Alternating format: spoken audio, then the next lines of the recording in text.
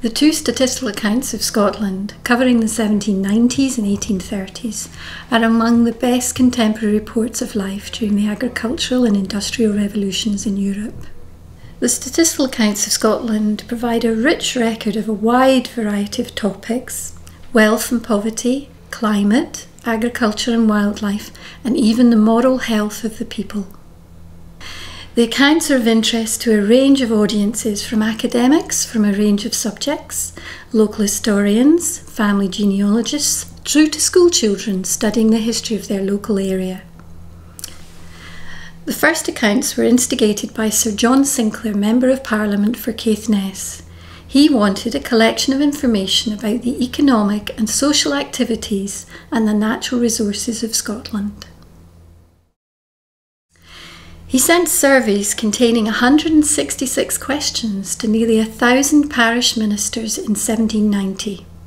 Some of the ministers' responses were long in coming back, but eventually, after sending statistical missionaries to hurry up late entries and a final demand written in red ink, the 21 volumes of the parish reports were completed 9 years later.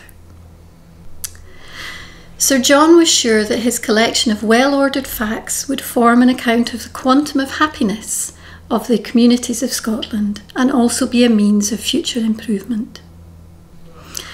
In 1832, the clergy were once again asked to describe their parishes. It felt that the time was ripe for a new edition because of the great changes which had taken place in Scotland since the 1790s. The new statistical account was written mostly in the 1830s, finally being issued as 15 volumes in 1845. The Statistical Accounts of Scotland service was launched by Edina 10 years ago in 2001. Inside the services, users can search for information using their parish name.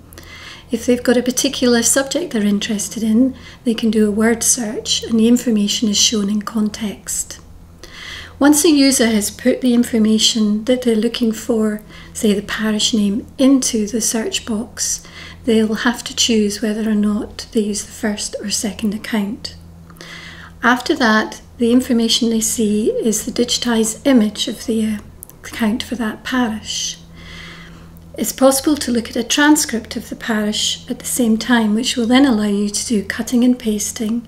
You can print the entire PDF of a parish, or you can print individual pages. The information you can find in the accounts is surprisingly detailed. So, for example, in the parish of Linlithgow, there's information about the number of individuals who were employed in the shoemaking industry, about 100. And previously, over 24,000 pairs of shoes a year had been exported to America. Now times were harder and the shoes were being sent to the poor of Edinburgh, or in fact were being sent to soldiers abroad. As I mentioned previously, users can search for individual words. Now, tea drinking was considered to be a pernicious habit amongst ladies and the poorer class during the 1790s. So if you search for tea drinking, you'll be able to see examples of the minister's disapproval of this very bad habit set in context.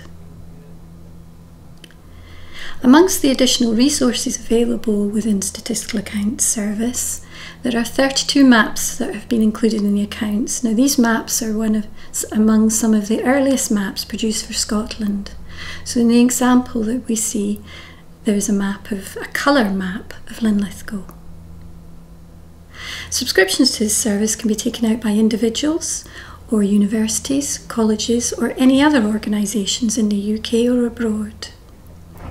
The service is invaluable to those interested in this period of Scottish history, and the level of usage demonstrates its popularity.